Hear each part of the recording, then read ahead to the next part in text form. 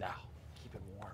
All right, let's show you what's going on. We start with this shot from 10,000 feet, and, well, it's quiet for now. And it's not going to stay quiet, though. A very interesting setup coming up over the next about 4 to 5 days. We're going to see a big-time change. But tonight, throughout the day tomorrow, clear skies, not much to worry about.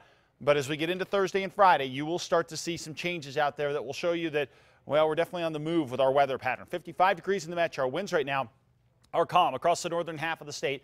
Temperatures anywhere from the 30s around Taos all the way up into the 50s and some 60s around Tucumcari. Colder in Alamosa, just 22 degrees. Down to the south, temperatures 40s, 50s, and 60s. This is the water vapor imagery. Why am I showing you this? Because you can see where the moisture is. The moisture is in the milky shaded areas and, of course, where you have all that cloud cover. Well, we don't have any here across New Mexico. Now, over the past, I'll say 4 to 5 days, the whole western part of the nation's been very quiet for water vapor. Well, now you're starting to see that change. Starting to push some moisture into portions of California, up into Oregon and Washington, even up into Idaho, but we still don't have much going on here. Tomorrow, we're going to remain carved out underneath high pressure and not a lot in the way of cloud cover. But that does start to change toward the weekend because moisture from the Pacific is going to head in our direction, and it's going to change about everything we've been dealing with. So look for another very nice day tomorrow. Temperatures very warm. And in fact, we're going to see temperatures peak out on Thursday, but we are going to see a few more clouds on Thursday. But with a westerly flow of air,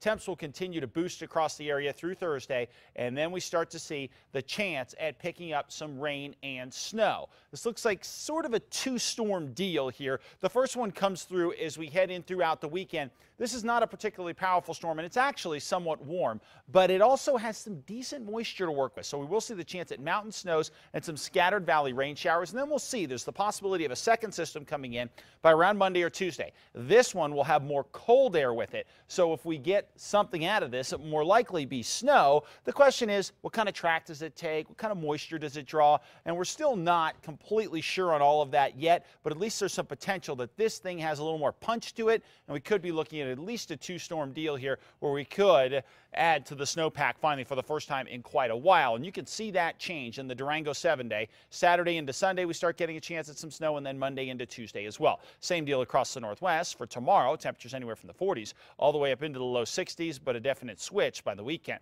Across the Southwest, temperatures here for the most part in the 60s for tomorrow. Thursday looks pretty good, and then Friday into Saturday, some scattered showers possible. Southeast, temperatures here in the 70s for tomorrow and on Thursday. In fact, we could be close to 80 in Roswell, or really, well, not Roswell, mid-70s in Roswell, but in Carlsbad by Thursday. Could see close to 80. Concha, 69, 65 in Springer. Meanwhile, over the northern mountains, could get some snow on Saturday with the first system, and then some more snow Monday into Tuesday with the second system. 50s around Sandia Park and Cedar Crest, 60 around Edgewood, and finally right here in the metro area. Temperatures topping out in the 20s to start, or bottoming out in the 20s, and then topping out in the high 50s. Extended forecast, we get at 60 on Thursday, maybe a few showers on Saturday, and then that second system comes in at the beginning of next week.